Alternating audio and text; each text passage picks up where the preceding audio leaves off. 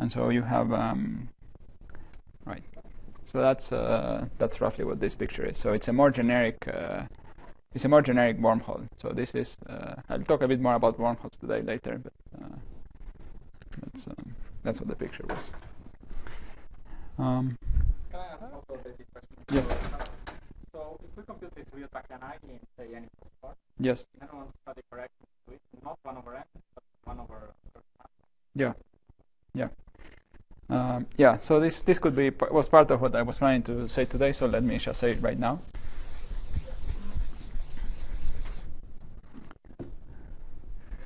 So the entropy we said was area over g Newton, and so this is 1 over g Newton, and in n equal to 4 super Young-Mills it would be 1 over some factor of 1 over n squared, right? But in n equal to 4 we are used to the fact that we have corrections which go like powers 1 over square root of lambda, right, to various powers, and some number cn, right? So how do we compute these numbers? You have it flipped. I have it flipped. This one? No, yeah. Oh, yeah, of course, yeah. N squared. So this is a further n squared, and then we have this power series expansion in lambda. Now notice that this, from the point of view of the bulk, so this n, so n is 1 over the coupling, 1 over g string. So all of this is classical in the bulk, should be viewed as classical string theory in the bulk. Okay. And the idea is that this should come from higher order corrections in the gravitational action. So we have an action which contains, for example, square root of gr. If we take the particular case of 10-dimensional super Young-Mills, so we'll in ADS we have an r to the 4th correction is the first curvature correction that we have. So the idea is that this first term in the action will produce an area term, and this term will produce some correction. And you have to work a little bit to see what the correction is. So let me first discuss this for the case of black holes. So for the case of black holes, it's a little simpler because the solution has a U1 symmetry, and you can give a more explicit formula. Well, the other formula has also been worked out, but it's a little harder to remember. So also for black hole thermodynamics, we'll have the same type of corrections, right? And the formula, the general formula for a general Lagrangian was derived by Wald. And the idea is that the entropy is given by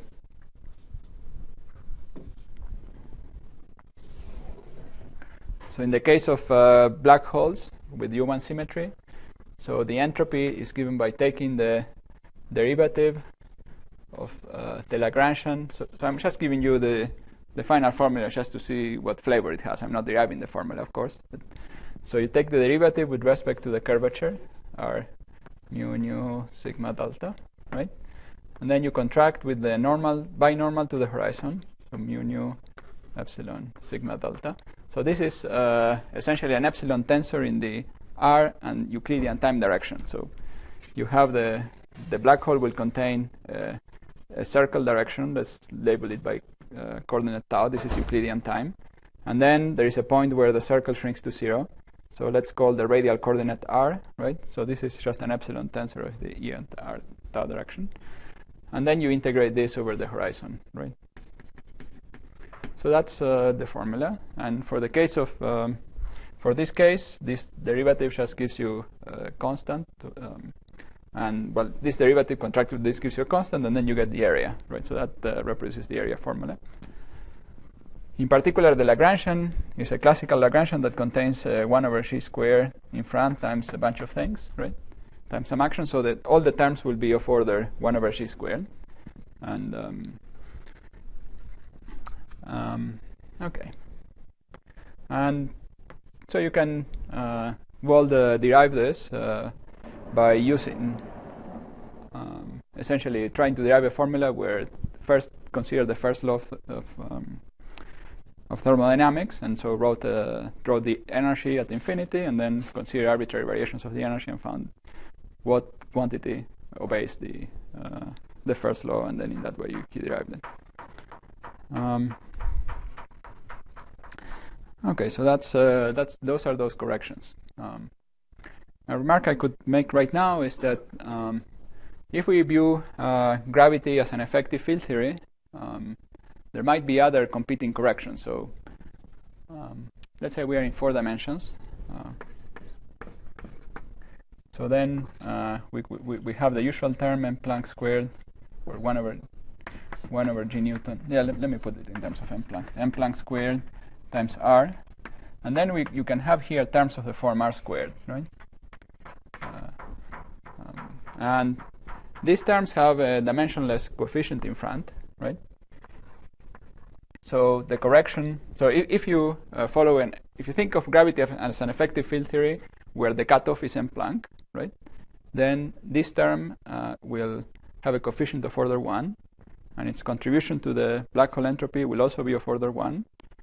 But that contribution is also comparable with the quantum contribution, so the loop correction, just one loop correction of the field. So the same contribution as the entanglement entropy correction we discussed before. So it would be incorrect to just consider only this correction and not consider the entanglement entropy correction, unless for some reason this one was enhanced a little bit. So in some cases it might be enhanced by logarithmic factors and so on. Now in string theory we often get these corrections with so for example in string theory we can have 1 over g string squared here, and the prefactor here is a function of g string, but in particular it contains a term that has the same order as the Einstein gravity term. So and so here the wall argument certainly would apply.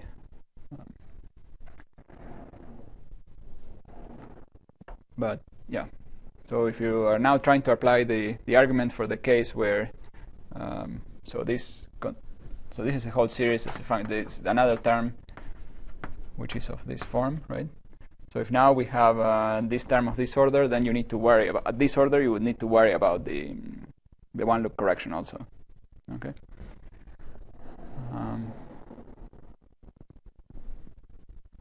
Okay. So that's that story. No. Yeah. Wouldn't we be mixing effective action with loop over counting? Yeah. You have to be careful on how you do it. But yes. So even on what the meaning of this correction really is. Yeah, that's right. So you need to understand this properly. So my remark is that you can forget about those terms only for these classical terms. But once you get to the loop order terms, you have to worry about such things. Okay, you have to justify it a little more. Okay, very good. So the conclusion would not be that you just consider the full effective action with respect to alpha prime and to the string, that then would follow the usual rule.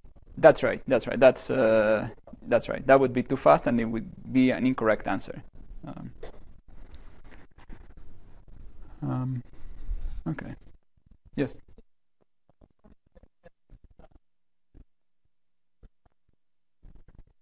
Yeah. Good. So no. So the world formula was derived with the assumption of a local Lagrangian. Yeah, that was another point I was forgetting to say. So there's a question. So exercise. So let's see. Exercise. Derive formula for the entropy in string theory, right? So we don't know what the formula is. At least I don't know. Maybe one of you would. Well, maybe I shouldn't have told you that. It's an exercise, and then when someone will figure this out. But so in principle, the partition function of string theory. So there is the Euclidean thermodynamics method, which consists in computing the classical action. In string theory, the analog of this classical action is the partition function of the worldsheet on S2, right? Not the particular. So that's in principle what you're computing, and then you need to take beta dd beta of this quantity. So you need to take the derivative with respect to the temperature, and from there get the entropy. And in classical gravity, that gives you this local formula in terms of the area of the horizon. And here you would expect that it will give you something that involves the worldsheet, so some current on the worldsheet, perhaps some simple worldsheet computation. This is the best you could hope for, I think. You're not going to get the area or the area plus curvature. So you're going to get something that makes sense in the conformal field theory that describes the black hole background. Yeah.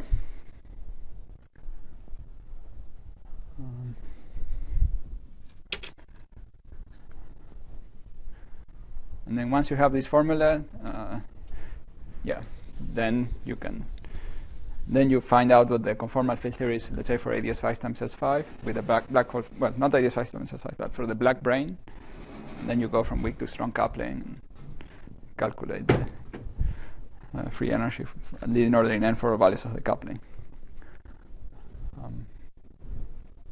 Should I explain that remark a little more?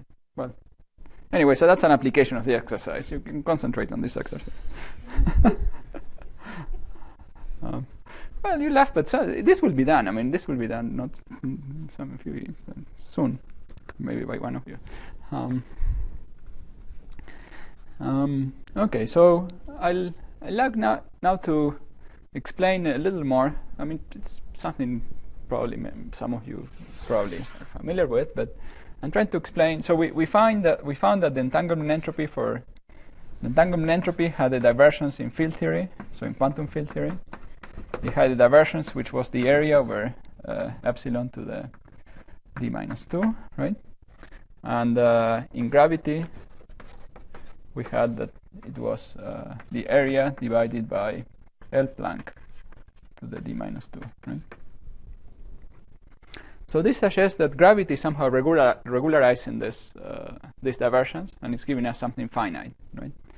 So that it's even suggesting a picture for where the entropy of the black hole is, which is in the fields outside the black hole horizon. And then if you went all the way to the horizon, you put the cutoff exactly equal to 0, then you would get infinity. But if you put it somehow equal to m Planck, you might get this entropy. This is what I just said is a qualitative hand-waving argument.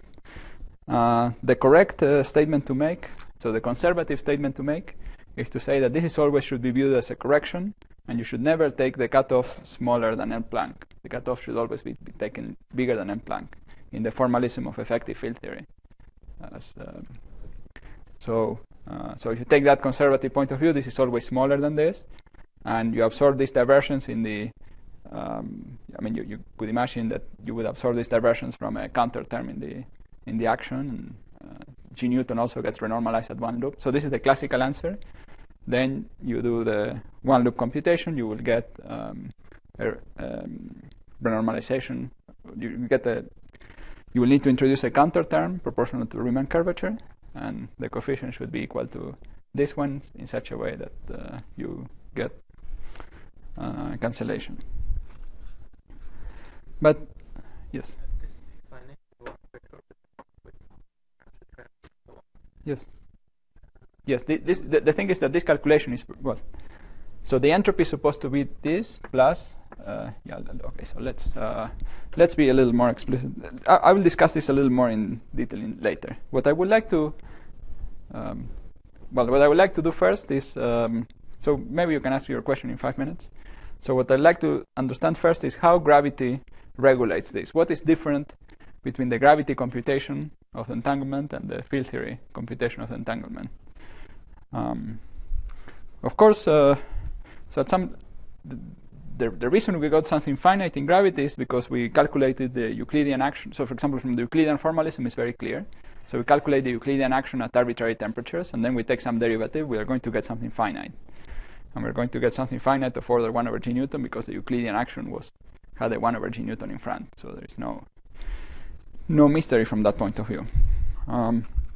However, we like to see it slightly more explicitly to see where the difference between the two computations is. And for that, let's imagine we're trying to compute the entanglement entropy in flat space, right? So we have flat space and we have half of space. So the same picture we were discussing before when we're talking about Rindler. And when we're talking about Rindler, so we can introduce, so to calculate the entropy, we need to, so we could think about Euclidean evolution here, and we need to change the temperature a little bit, right? And for these cases with U1 symmetry, we can imagine changing the temperature by such a small amount. It would amount to introducing a defect angle there. So in field theory, what we do is we started with the metric ds squared equal to dr squared plus dt squared, r squared, n squared, right? So that's just the metric of Rindler space, where t, let's say we take t to have period 2 pi always for any n, and then we vary n a little bit. So the proper size of this circle is changing, and by taking the derivative with respect to n, we'll get the, so we calculate the partition function, remember, we calculated the partition function log of Cn on a space with a small conical with some small defect angle. So this is the picture for n different than 1. And then we take the derivative of this and take the limit when n goes to 1. Now, so that's the field theory computation. So this would be the field theory computation, amounts to doing the partition function of the field theory on this space. Okay, so this was field theory. Okay, is that clear? So that's what we discussed before. Is it clear to everyone? Yeah. So now let's contrast that with the computation we would do in gravity. So in gravity, the metric is dynamical, so we can't really fix. We cannot say that we're going to compute gravity on a space which looks like this, right? But what we can say is we can fix the boundary conditions. So we can say that we have this metric dr squared plus r squared. So this is the full metric. So this was the original metric. And we can say we go up to some circle of size RC, so some cutoff. This would be some infrared cutoff in the gravity picture.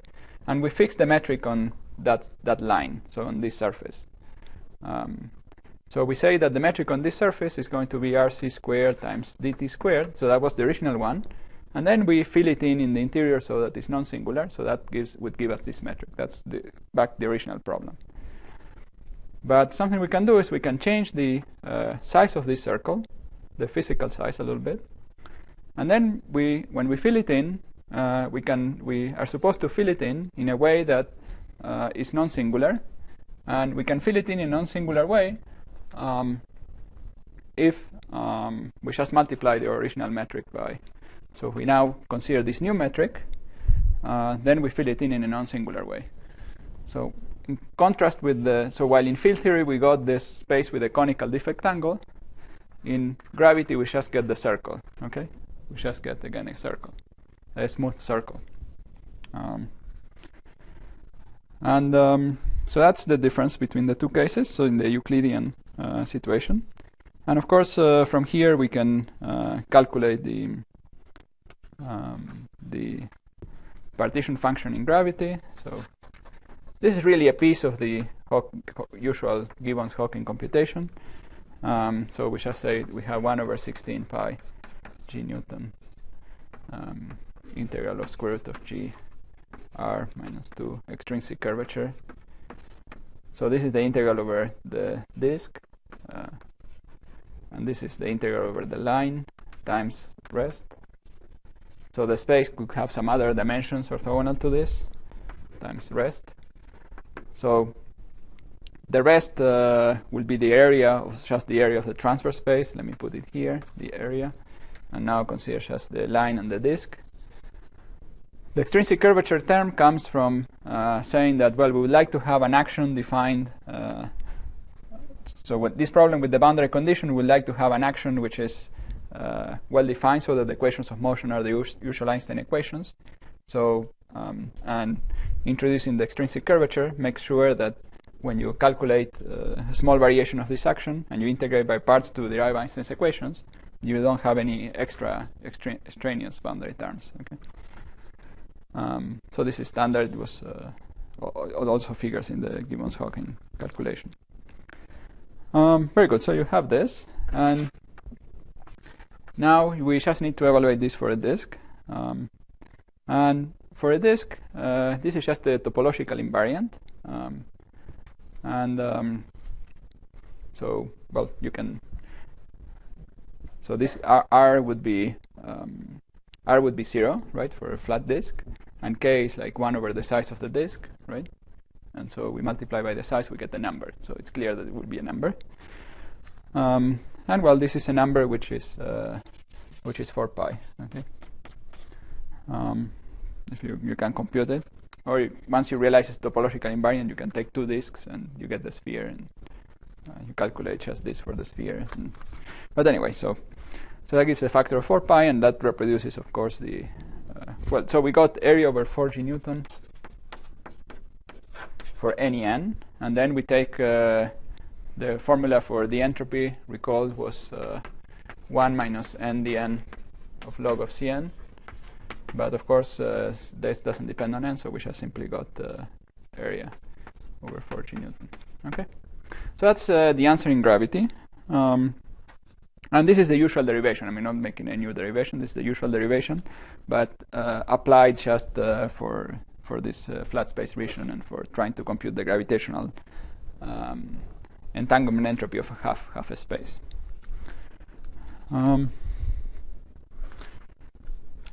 Now, in some sense, from the Euclidean point of view, this is telling us why that we don't have a divergence. So we got a divergence in the field theory case because we're doing a computation in a singular space. So if we're doing the field theory computation in a smooth space, we'd get something finite. But we did a computation in a singular space, and that's why we got something infinite. But here, we are doing the computation always on a smooth space. So gravity always chooses a solution that is smooth.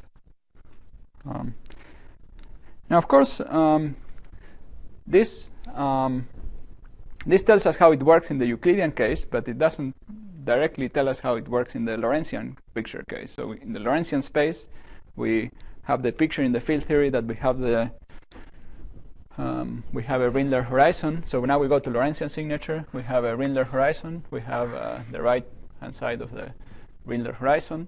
And we have this gas of particles here at very high temperature as we approach the horizon. And okay, so that's infinite. How is gravity really regularizing this infinity, right? Can we say it in a more Lorentzian picture?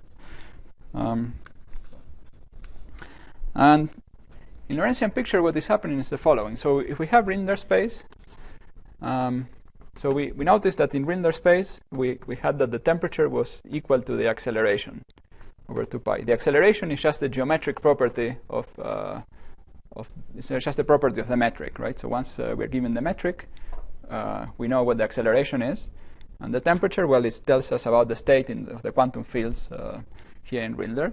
And in Rindler, we could imagine taking the temperature different from the acceleration. Of course, that would produce a singularity on this surface, but we could imagine taking it different. And that's what we do when we calculate the entropy. So we take the temperature slightly different than the acceleration. But in gravity, what is happening is that we start with something like Rindler. We try to change the temperature away from the acceleration, and the geometry moves, or the horizon moves, in such a way that the temperature becomes equal to the acceleration again, right? So that's the statement that the geometry is smooth at the origin, right? So in some sense, and this you can view it as a slightly more Lorentzian version of the mechanism, so something we can say is that people in the past said that nature abhors a vacuum, so nature hates a vacuum. That's why things rush into field in the vacuum. But we could say now gravity really allows only the vacuum. So gravity really only likes the vacuum. We could try to take the fields away from it in a singular way, and it doesn't allow that. Now, one would have to like a more explicit formulation of where the black hole entropy is coming from. And we definitely have from string theory some very concrete descriptions of black hole entropy, but they are not local in the sense that they don't come from integrating over. In particular, the descriptions we have of this in string theory, do not come from a regularized version of the integral that we would do in field theory. It's a much more indirect way of calculating the entropy. And we could discuss that in an extra lecture, perhaps, how to get black hole entropy from string theory. But all the derivations come from, well, looking at the system from far away, from a boundary, perhaps, and finding a description for the whole space-time and so on. But we don't have a local description of where the entropy comes from. And if we had it, then we probably would be in better shape to answer other questions of black holes, information paradox, and so on, if we had a more local description. So maybe there isn't, and maybe black hole entropy always has to be described in a non-local way. So that's one possibility.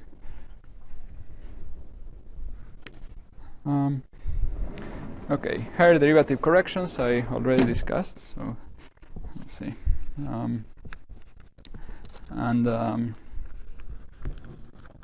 That's the next topic. Quantum corrections. Okay, so let's discuss a bit quantum corrections. We discussed them a little bit. Let's discuss them a little more. So we're now going to try to discuss quantum corrections to black hole entropy.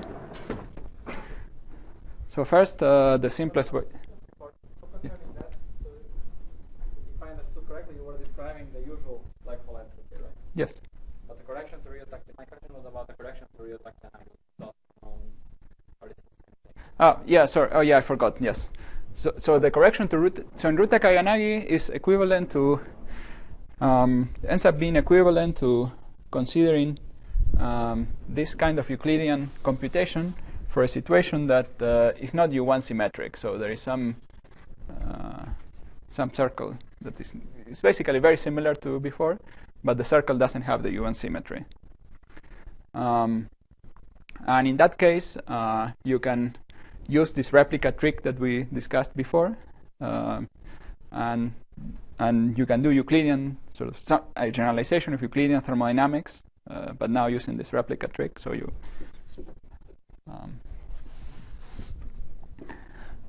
well, let me just first give you one sentence. The answer is that it is not the same formula, and it's a formula that includes extrinsic curvatures. So extrinsic curvatures of the surface, and it's slightly more complicated. It does not reduce to this one in the case, or yes, in the case with U1 symmetry, it reduces to this one. Yeah. So the extrinsic curvatures of this surface are tensors that have indices in the two orthogonal directions, right? And if you have a U1 symmetry, then they have to vanish. Okay. So good. So now let's discuss quantum corrections. Yes. I don't know if it's a good time to bring up the question. Yes. How does this resolution relate to the interpretive argument you gave? It's totally it's unrelated. We'll now discuss your question. Yes. Yes. So if the main reason we get the divergences yes. is that we have these singularities, yes. how do we know that it's just not like weird happening when we take the limit as n goes? Well, you could say that this is somehow a little unphysical, having to do with the singularity, and we should not consider these divergent contributions to the entropy, and we should only focus on the finite parts. So you could certainly say that. Mm-hmm. So I won't complain if you say that.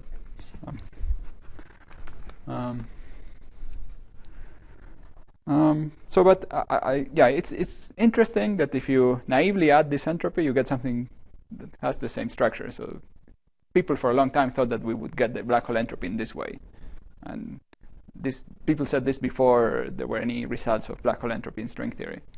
And once we understood then one can compute black hole entropy in string theory using BPS black holes or ADS-CFT, and the computation doesn't look like this. It's a completely different computation. Right? Yeah. Yes.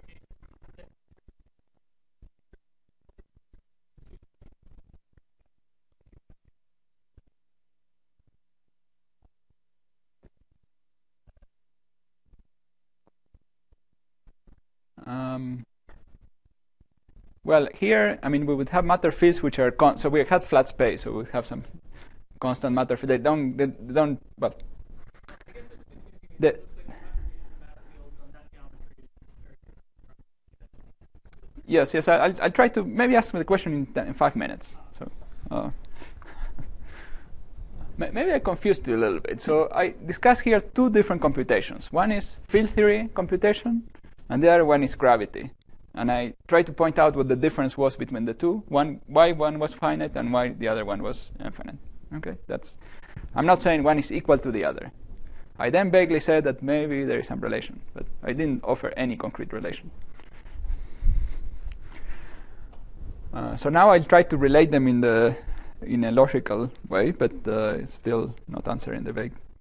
So we are going to consider quantum corrections to black hole thermodynamics. So Euclidean black hole thermodynamics is based on considering the metric of the Euclidean black hole for arbitrary beta, right? And then we calculate the log of the partition function of full gravity theory on this geometry, which can be expanded. It will have a classical action. So this is the classical action, which is a function of beta. So this comes from integrating 1 over, well, something of the form G Newton R curvature and so on. And then we have a one-loop correction that comes from the one-loop determinants of all the quadratic fluctuations of all fields on this geometry, including the graviton and scalar fields or whatever other fields we have. So let me write this as log of determinants. Roughly speaking, of course, if it's scalar field, there are factors of a half and so on.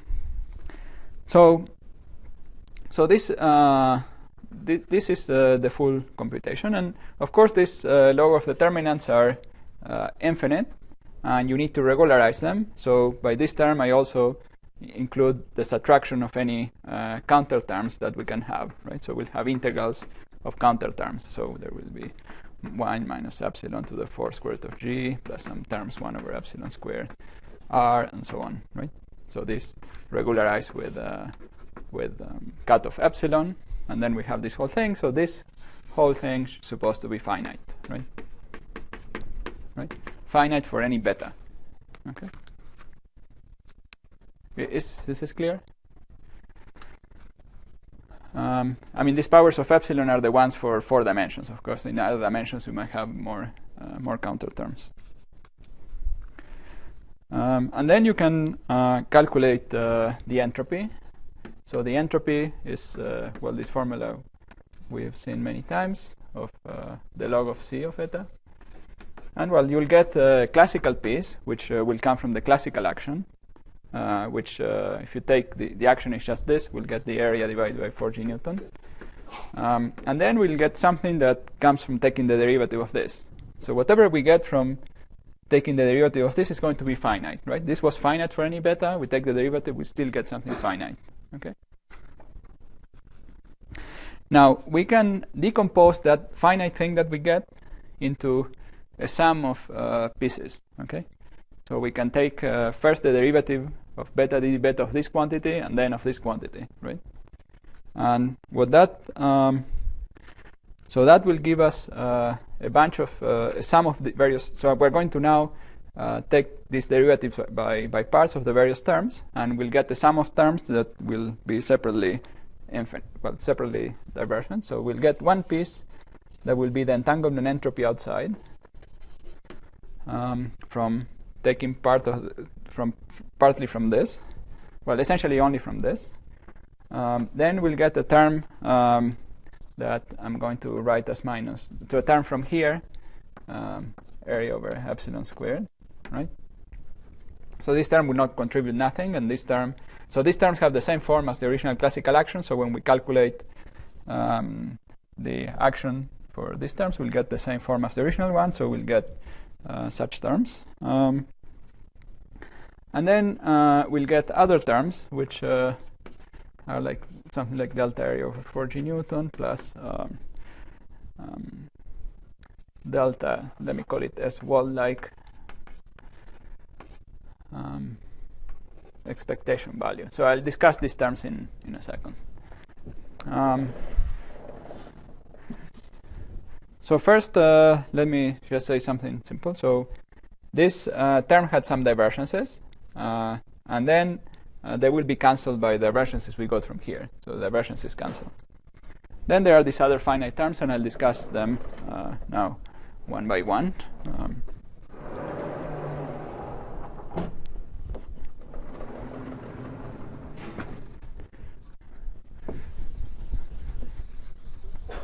So the main thing to say is that here the main qualitatively new term is this one, because this is going to be a non-local expression, comes from some kind of determinant and is integrated over the fields outside the black hole horizon.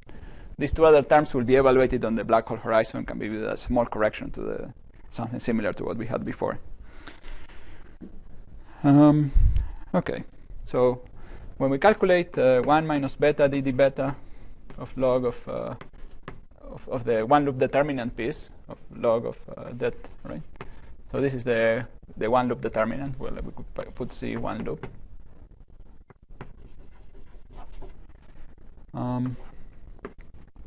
This derivative really contains two parts. One is it's just that we are changing the period of the time direction, and the other one is that we are changing the metric. So the black hole metric changes because it has to change in order for the circle to contract in a smooth way at the origin, right? So let me be, well, was this understood, or should I explain it more? Yeah.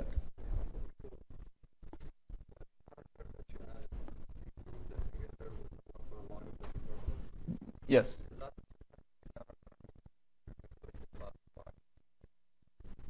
No, this is the counter term you need.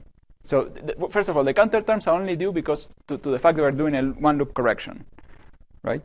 So we have the classical action, then we have the one loop correction. No, the classical action, the action we started with. So okay, so we start with some classical action. We keep this finite. This will contain some divergences, and we just simply, when epsilon goes to 0, we subtract those divergences. Is that? Yes, there is. Yes, there are such ambiguities. No, well, these are uninteresting ambiguities because the whole thing is. So you do it whatever way you want, and these finite ambiguities correspond to finite shift in G Newton. Since in the very beginning you didn't know what G Newton was, so you could just shift the original value of G Newton. If you started from some theory where you know for some very specific reason what G Newton was, then maybe it makes more sense to consider, to understand those finite shifts. But in general, from the point of view of an effective field theory and so on, it doesn't matter. So the most practical thing is to just say you subtract everything, and that's it. Okay, so what was I saying? Yeah. Right. So we'll have the change in the period of the coordinate and that. If we only change that would correspond to doing the partition function on the black hole metric, where we introduce a conical singularity. So we took the original black hole metric and we changed the period of the time direction. So we do only that. We get a singularity at the black hole for non-zero for a different beta, and when we take the derivative, we get the entanglement entropy. That's the standard calculation, the same calculation we were doing in the field theory, right? Computing the partition function on a space with a cone. Right? So this piece is the S entanglement. And then there is the explicit dependence of the metric of the black hole, and this has the form the integral of d mu nu beta dd beta of g mu nu. Okay. So this is the quantum expectation value of the stress tensor due to the one loop corrections.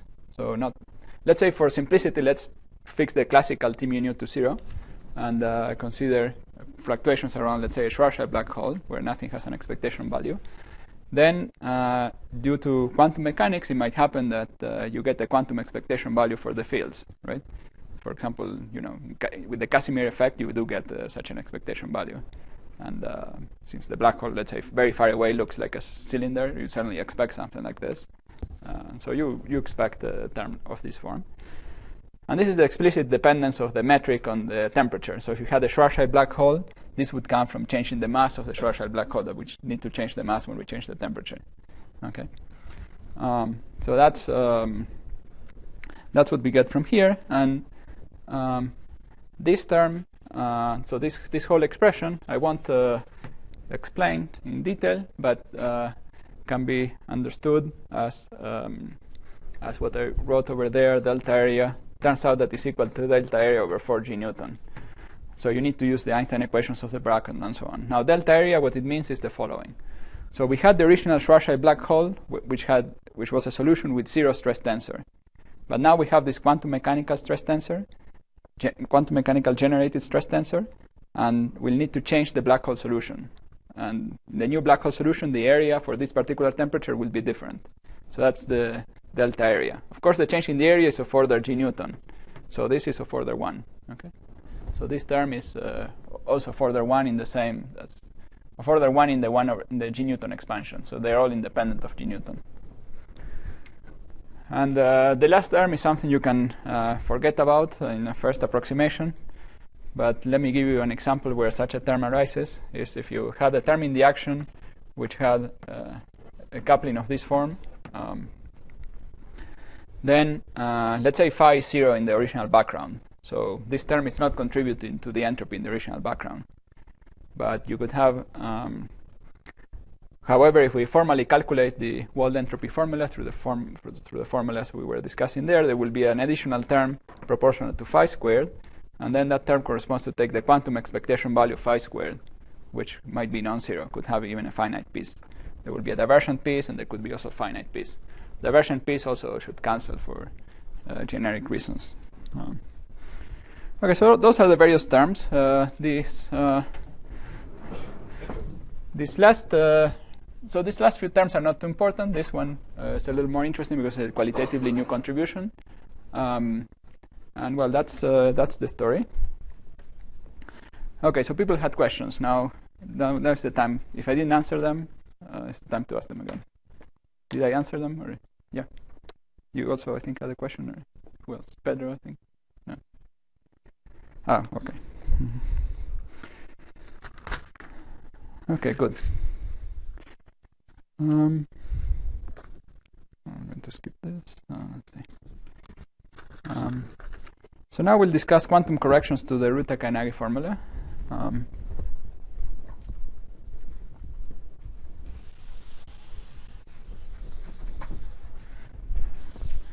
Well, let me just make a simple. Yeah. Do you also have a way of understanding this kind of correction in theory? What's the way that you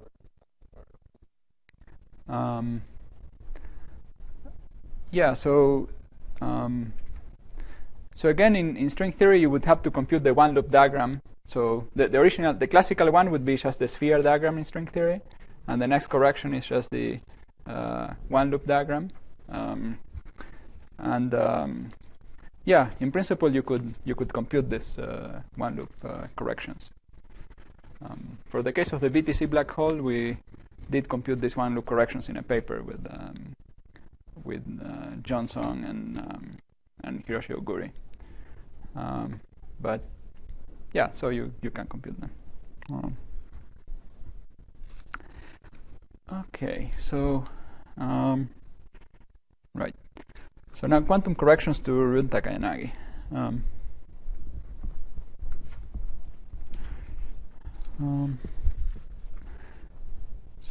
Before I go to the quantum correction, so there is one little thing I wanted to mention here. So if you really want to compute the quantum correction to the black hole entropy, you really want to get the number. You want to get whether it's pi or 3 or whatever. It is simpler to do it in the Euclidean method typically. You get something finite directly. You don't have to worry about these different pieces. The reason I discussed this is just because this piece has this interesting interpretation, and we used it before also, right? So that's why I was discussing it.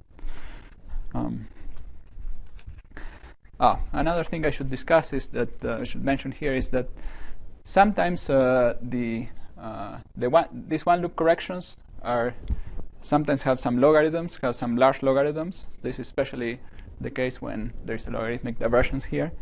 So those logarithms are typically easier to compute than the full determinant, the full number, because Sen, for example, computed those and matched them between microscopic entropy computations and macroscopic computations of this kind. Okay, so now back to quantum corrections to root Takanagi. And before saying what it is, let's start with a simple paradox. So imagine that we have a spatial direction, right? And we consider two intervals that are separated by a very long distance. Then in this case, the entanglement entropy of A is given by this, the entanglement entropy of B is given by this, and the entanglement entropy of A and B is given by some surface which starts and ends on these two boundaries. In principle, is two lines that go between here and here, for example. But you can reconnect them and then make them equal to the two lines that we had in the beginning. And so the entanglement entropy of SA, so SA union P is equal to SA plus SB. And if you remember the formula for mutual information, which was SA plus SB minus SA union B, this implies that the mutual information between A and B is actually 0. Okay. So this is only true. So this is true with the root Takanagi formula, which is proportional to the length of this formula of this geodesics in this case. But recall that there was a bound saying that this mutual information is less or equal than any connected correlator that we can have between A and B, right? Some formula roughly of this form, right? So how can this be correct?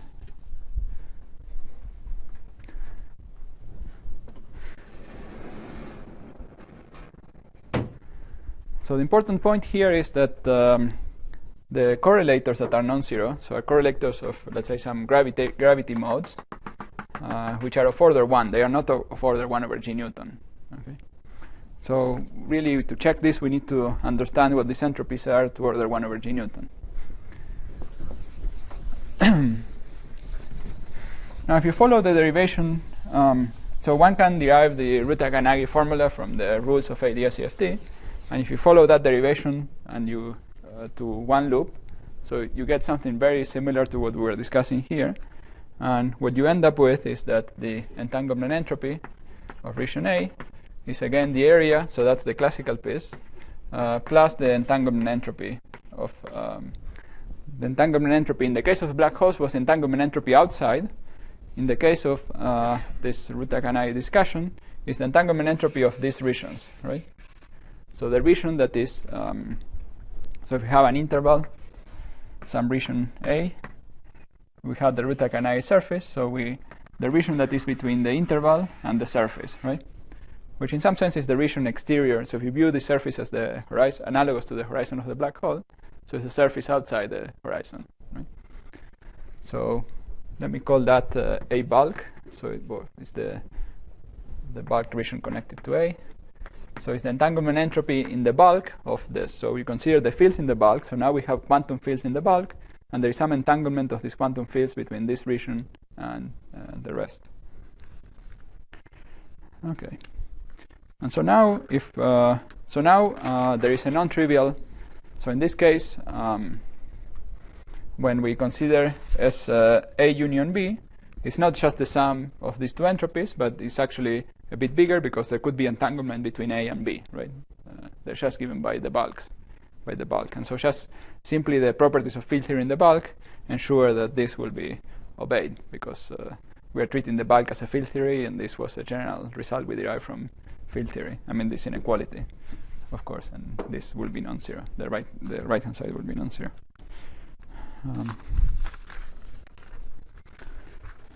Okay. So that's okay.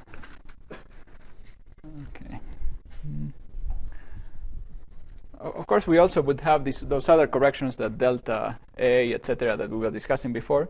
But all this will be integrals over the surface, right? So for the same reason, so the mutual information coming from these pieces will also vanish for the same reason that the area was vanishing. So, well, we could still add them, and to have a proper formula, we should also add them. But if we are interested in finding the qualitatively new effects, we would want to compute it. We want to add it. So, in particular, if you had a spin a half here, a spin a half particle entangled with another spin a half outside, you will get a contribution from this term, right? So, it will not come from the gravity term, but it will come from this term. Okay, so now let's discuss the discuss the eternal black hole a little more.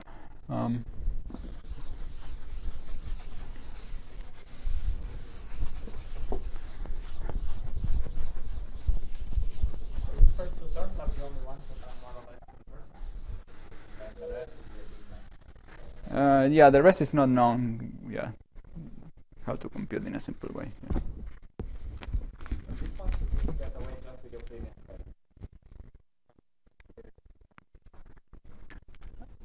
Yeah, so this is all these computations are using the bulk effective field theory. You don't need you don't need to do string theory. But if you had a situation again with a low string scale, then you would want to do it using string theory.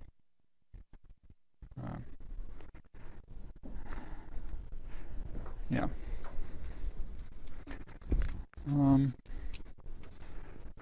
By string theory, here we are meaning perturbative string theory, just classical string theory. Yeah. Do these hold as well for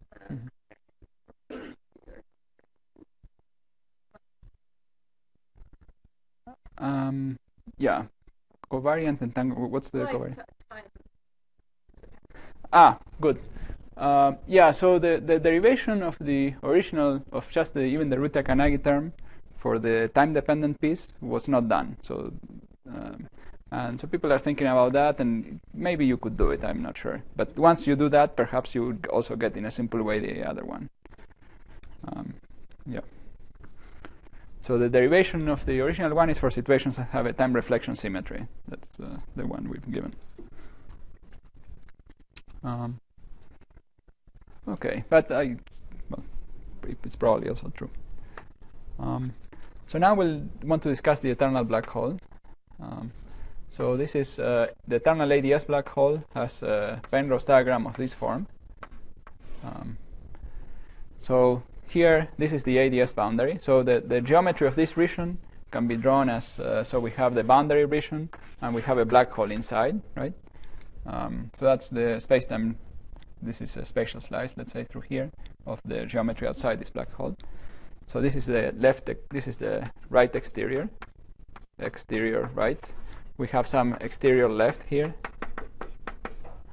And then, so this is a second ADS space with a black hole in it, completely separate from the first one.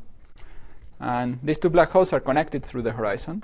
So if you go, you are 1 meter outside this black hole, 1 meter from outside this horizon, you are 2 meters from each other. And then you have the interior. The important property is that the interior is shared between the two black holes. And the question is, the first question is, what is the field theory interpretation of this geometry? Or is there a field theory interpretation of this geometry? And to understand that, it's useful to think about the analytic continuation of this two Euclidean space by taking this spatial slice, which has a time reflection symmetry. And if you have any situation that has a time reflection symmetry, you can continue time to Euclidean time on the bottom here. And let's say we can think of a picture of a kind of half Lorentzian, half Euclidean, where in the bottom you have half of the Euclidean black hole, which, so recall that the Euclidean black hole is a full circle, so the circle is the time direction of length beta. And then the fact that it shrinks in a smooth way is just saying that the topology of this, that the radial direction on the circle is just that of a disk, right? And that's what we are drawing here. So this point here, r equal to 0, is the horizon. So this is the horizon. In Euclidean space, that's just the origin. And it's a completely smooth point. And so we can think of, when we cut here, we can think of this Euclidean evolution as preparing a state. Recall that even in flat space, we think of Euclidean evolution from minus infinity in Euclidean time to 0 as preparing the ground state wave function. So here we can similarly, in the bulk, think of this as creating the state here at t equal to 0. And also on the boundary, so we can think of this Euclidean evolution on the boundary as creating a state, but the state now is in the product of two separate disconnected field theories, right? So these field theories are connected through Euclidean time, but are otherwise disconnected once we go to Lorentzian signature. Okay. So then this this picture tells us what state we should be considering, and the state has a name which is called the thermofield double. Was a state that was considered in the context of analyzing thermal field theories. So state psi. So this is a state in CFT left times CFT right. So a state in the direct product of the two Hilbert spaces. As I said, it's called thermofield double, and has the form. So you sum over all eigenstates of the, let's say, left field theory with a factor phi to the minus beta e over 2. So this is half of the usual Boltzmann factor. And then you take En for the left theory and En for the right theory. So basically we take a whole basis of states labeled by n. So we take all states. And we take the same state on the right and the same state on the left. And we put these Boltzmann factors. The bar means here we get the time reversal and charge parity conjugate state. I mean, it's related to the fact that the way we get this state is simply by evolving. Let's say we get the identity here. If we were to cut a very tiny space, we just the identity, right? We sum over all states, and then we just evolve using Euclidean time, and we get this state. This 2 comes from the fact that we are considering half of the circle.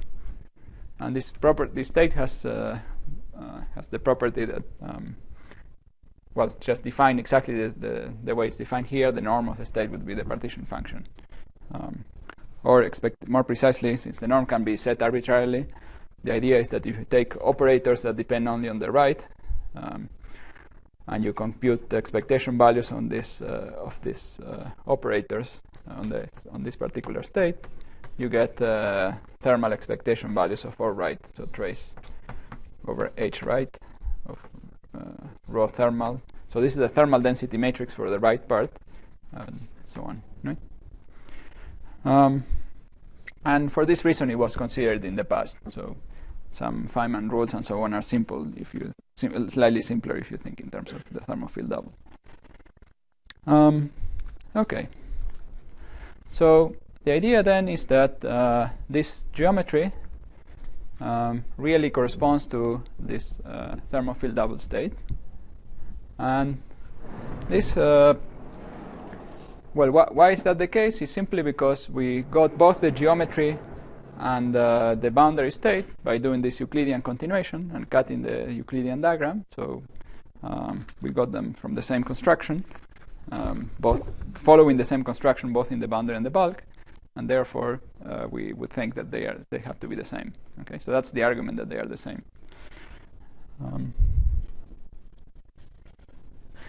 But this is rather peculiar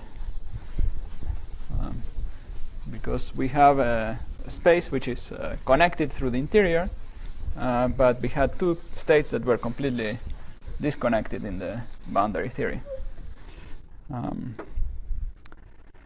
So now for this interpretation to be correct, it should be the case that you cannot send the signal from the left CFT to the right CFT, right? So imagine that it was possible to send the signal from the left to the right. Then the ability of sending a signal will imply that the commutator of the operator that sends the signal with one that receives it, it's non-zero. So we would have a non-zero commutator. But that wouldn't be possible if the states are just purely entangled. Or in other words, you know that we cannot send the signal using entanglement, right? So entanglement means that you have correlations, but not cannot be used to sending signals faster than light. Okay, and so in this particular example, we see that we cannot send a signal, because if we try to depart from here, we'll get to the singularity and we'll not get to the other side. So indeed, it's consistent. This interpretation is consistent. But not only that, but in any situation where you have these Lorentzian wormholes, so for all Lorentzian wormholes that have ADS regions far away, you can prove from the null energy condition implies that there are no signals. Now I'm calling this a wormhole because so here we have a sphere, which is this sphere that is shrinking as we go in the radial direction. It reaches a minimum size at the horizon, and then it expands again on the other direction. So the spatial geometry on this slice is really a wormhole. So it's something like so we have some ADS space, and we connect the two sides in this way, right? So these two regions are asymptotically hyperbolic in this case. Okay. So GR allows us to have wormholes, but we cannot use them to send signals. And the fact that you cannot use them depends on this null energy condition. So it's a somewhat non-trivial property that it all works out so that you cannot send signals. It's even more interesting if you realize that, so null energy condition means that T++, so the classical null energy condition is that T++ should be bigger than 0, right? So the plus component of a stress tensor should be bigger than 0. Or more invariantly, the contraction of T with a 2 with the same null vector. Well, anyway, it's obvious. Now, quantum mechanically, you can have. So I'm now going to make a small digression on these null energy conditions. Quantum mechanically, you can have that T++ at the given point might be less than 0. Okay. So, and in general, it will be less than 0. So you can very easily construct a state where the expectation value of T++ in that quantum state is less than 0 at some point. Okay.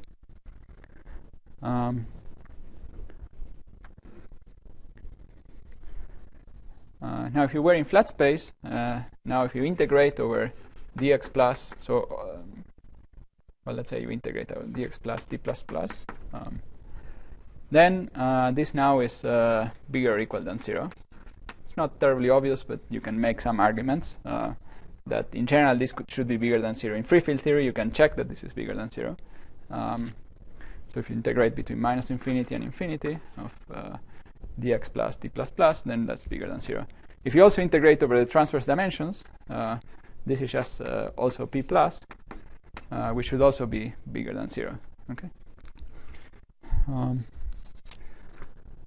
Okay, so now what? So because in quantum theory sometimes T can be less than 0, you will see in the popular literature that quantum mechanics allows wormholes, and you can travel faster than light, and maybe and so on. So we can go from GR allowed wormholes to science fiction wormholes, right? Okay, but the null energy condition.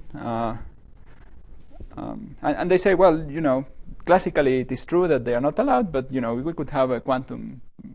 According to quantum mechanics, it's allowed. However, people have extended these theorems where the only thing you use is the so-called achronal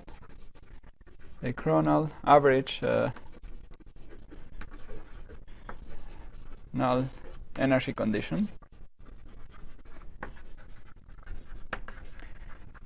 Sorry for being a little technical, but since this is a point that always there are many people who claim to have wormholes that allow traveling faster than light, I like to explain where the negative statement comes from.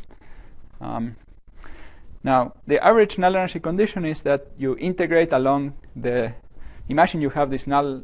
You take a null line here, and so you integrate T++ along the null line. Okay, so that's what average null energy condition. Now you might think that based on this flat space example, you might think that this is always positive, but it's actually not always positive. And we can give an example.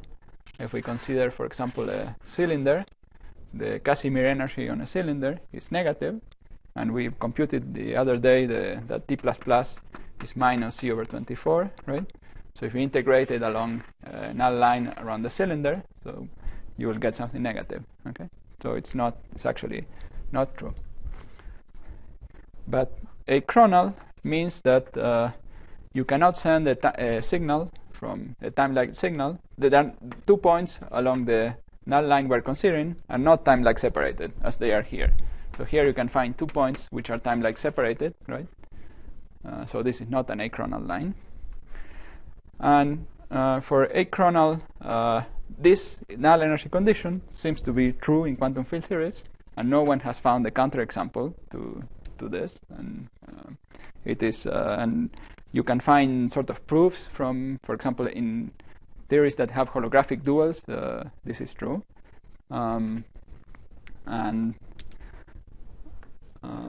so this is believed to be true. So this whole condition, and if you assume this condition, then you don't have traversable wormholes. Okay, so you don't have science fiction wormholes. Is there any question? Yeah.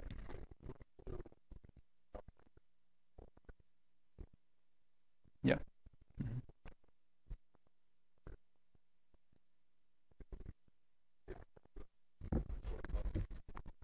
Well, that depends on how we realize. So the operators so here when we talked about entanglement and so on, it refers to quantities we can do in the field theory, right?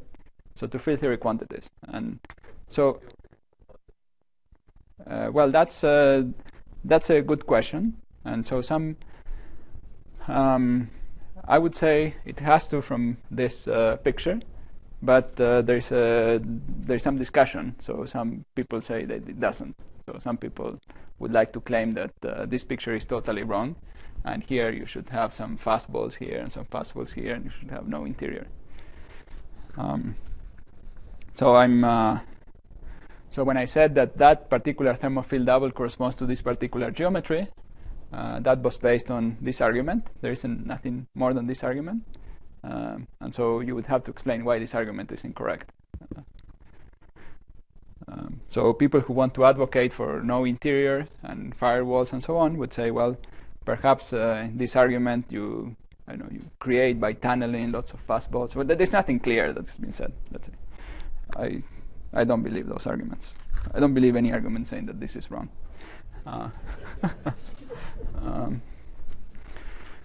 Some other people want to have it both ways, say that, well, I'll discuss a little. Well, maybe I should discuss it now. So some people say, okay, so here in this particular case of that thermofield double state, you have some kind of connection. But as soon as you consider more generic states, you will not have any sort of connection, right? And you would have a firewall behind the horizon, just behind the horizon. So those people, I guess Joe will advocate that picture to you later in the week. So the picture there is that the dual of the generic entangled state. So now, the idea is that depending on, you can have, so here the density matrix for the right, observe the right side is e to the minus beta h, right? And the same for the left side. The same e to the minus beta h right and h left, okay? Now, just only giving these density matrices doesn't tell you that the dual is this geometry, right? The dual is this geometry only if you have that particular entangled state. You could change the entangled state, keeping the density matrix the same, right? So you could, for example, act with a unitary operation on the right, right?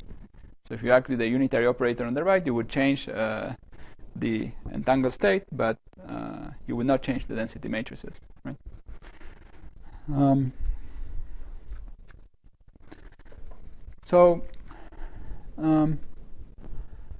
Yeah, what I want to say? Yeah. So what these people want to say is that if you took a generic entangled state, then the picture would be So the same exteriors by some kind of firewall here. So something that when you cross it, you die exactly at the horizon and not a little later, right? So the whole discussion of the firewall is really about the afterlife. So if someone sees you dying here, would you really die here or experience a little bit of an afterlife later, right? So that's what the whole discussion is. And so, but I don't feel, what? It's not a little bit, it's a black hole. Yeah. So it's a distance. Well, it is true. So if the black hole is very large, it's not very big. It could be very big, so it could be a whole more than your lifetime. And of course, understanding this is important. Well, I guess Joe will explain why it's important to understand this, because if you really understood the interior of a black hole looks like a cosmology, like a collapsing cosmology, an isotropic collapsing cosmology. So if you really understood the interior of the black hole properly, you perhaps will understand time-dependent backgrounds better, and you'll understand how to think about the interior. So I was asked before whether what the operators in the interior, what was the description of the operators in the interior. And so in this particular case, we can give a description by saying we have the operator here, and we just evolve it using the bulk equations of motion to this slice. And with this slice, we use some dictionary to express it in terms of, so we solve somehow the equations of motion sideways to relate it to the operators here on the boundary, on the two sides. So an operator in the interior would be some operator acting both here and here. And that's the description for these operators in this particular case. That's the best description we know for those operators. Yes.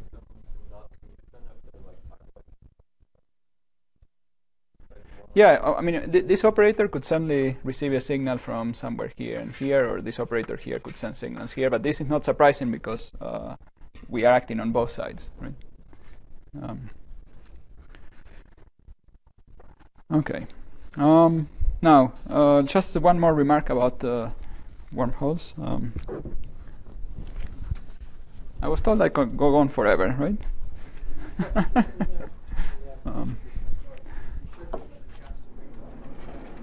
What? Okay, good.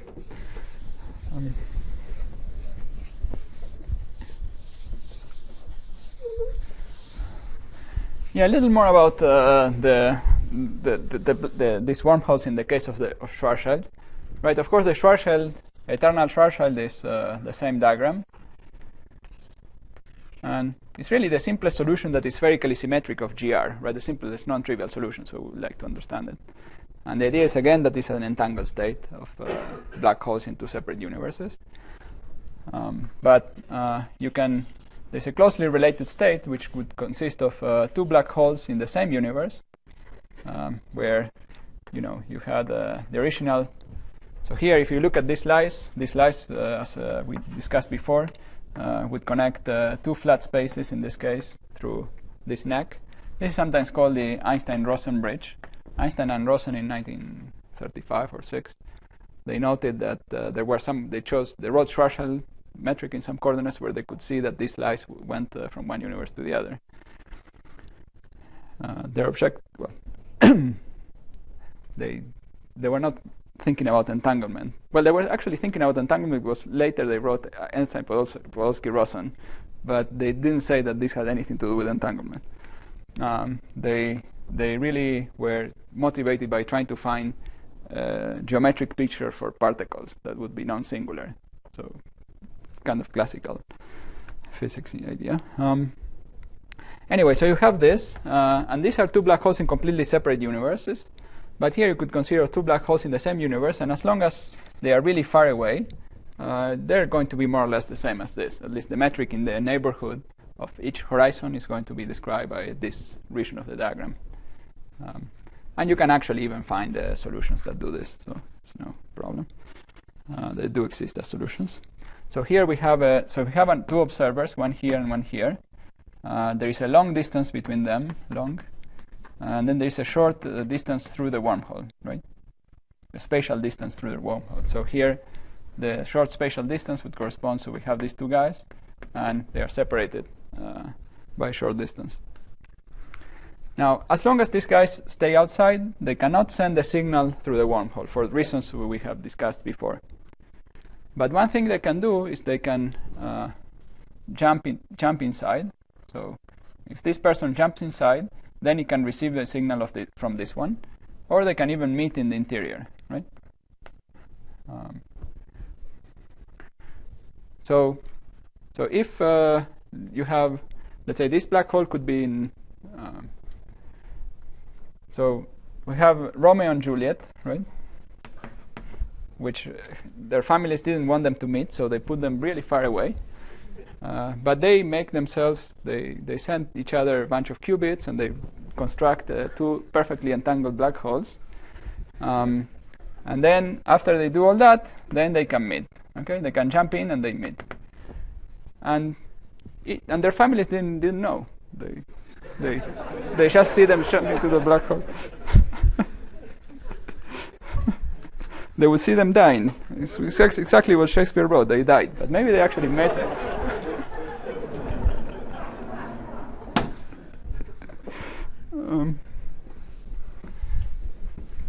Now, why is this geometric connection somehow relevant for some of the... Well, now I'll discuss something perhaps related to the firewall paradox, and given that Joe will talk about that, that's a little causal. Well, these remarks...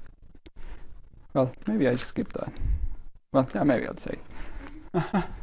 Okay, so what is the firewall paradox? So let me... one version of it. So there are sort of four versions. Joe likes to say that it's all the same argument, but I like to say that there are four arguments. So there is paradox number one has to do with entanglement and uses the strong subadditivity condition. And this paradox is the following: suppose that you have a black hole, right? So has a certain number of microstates given by the entropy, right? Imagine that this black hole is entangled with some other system. So this is some other reference system. So let's say it's maximally entangled with the reference system. One way you could consider this happening is by you start out with a very big black hole, and you let it evaporate it until it becomes this very much smaller black hole. And the initial black hole was so big that it emitted, was initially in a pure state, and it emitted radiation, which it looks like it's completely random. And so at the end of more than half the evaporation time, or more precisely, after more than half of the entropy was emitted of the original black hole, you will have that final black hole should be maximally entangled with the early outgoing radiation. So in that example, this reference system was the early outgoing radiation, but we're not going to necessarily assume that. Okay, so this could be the early radiation. So early radiation. So maximally entangled means that if you look at the Hawking mode, one mode that will be emitted later, let's call this mode C. Okay, this will be sort of maximally entangled with some qubit. So think of this as a qubit degree of freedom. This would be maximally entangled with some qubit degree of freedom in the radiation. So radiation is going to be it's not going to be easy to extract this single qubit that is maximally entangled with this qubit outside in Hawking radiation. It's going to be very difficult to do that. But in principle, you could take the early radiation and make it go through a quantum computer that can do such things, and extract the qubit B that is maximally entangled with C. Okay, so this line